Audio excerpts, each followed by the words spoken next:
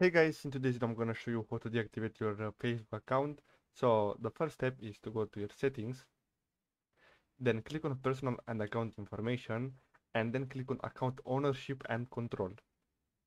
Then click on deactivation and select deactivate account, and then click on continue to account deactivation.